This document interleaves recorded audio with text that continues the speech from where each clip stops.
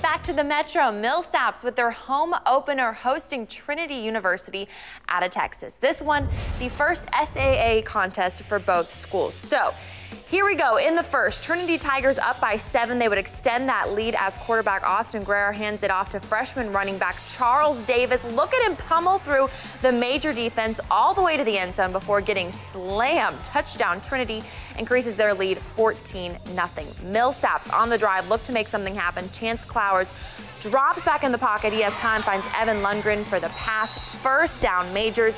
They would not capitalize, however. Trinity goes on to win this one in a close contest, 28-26.